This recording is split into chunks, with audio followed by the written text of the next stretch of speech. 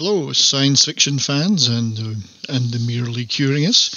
Welcome to the second in my occasional series on my favourite science fiction short stories. Today I'd like to talk about the story It's a Good Life by Jerome Bixby. First published in 1953, this is, in my humble opinion, one of the seminal works of science fiction. From a short story perspective, and one that has had an enormous influence, not least because of its use in televised adaptation, which for me helped promote taking science fiction seriously on the small screen. And it's also a genuinely chilling tale, which blurs the boundary between science fiction and horror, and you can see the echoes of this story in the work of many authors over the years since. Stephen King, Peter Straub and many others have similar themes and concepts and feelings in their work. On a personal level, this story has stuck firmly in my mind since reading it in some long-forgotten short story anthology back in the 1970s.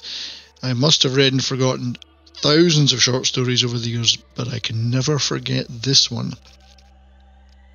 Now, Jerome Bixby was an American author who lived between 1923 and 1998. He is perhaps most well known for his work on 4 episodes of the original Star Trek, in particular the legendary Mirror Mirror episode. He also co-wrote the original story for Fantastic Voyage, which is one of my favourite movies of all time, as well as the screenplay for It, the Terror from Beyond Space. Now, It's a Good Life is on the surface a story about a placid Midwest small-town community and the Fremont family, with little 3-year-old Anthony Fremont the focus. But little Anthony is far from normal and has god-tier mental powers which terrorise the town. His powers were there at birth, and the story hints at him not being wholly human. In fact, he killed the obstetrician who delivered him at birth and simultaneously transported this Ohio town somewhere out of the planet Earth. Or perhaps he destroyed Earth except for the town. No one really knows. Perhaps they are no longer even in the real universe. Interestingly, Anthony is not evil, or not maliciously evil as such. He's a 3-year-old boy with all the emotional immaturity that implies. But his ability to read minds means everyone must pretend that everything is always well, even when he destroys their crops or turns someone into a monster and then consigns them to a grave in a nearby cornfield. So to make Anthony unhappy is the worst thing that can happen. Hey, even when he thinks he's being nice, terrible things can happen.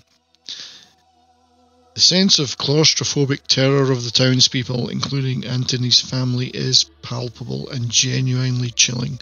No matter what happens, they must maintain the facade to Anthony that it's always a good day.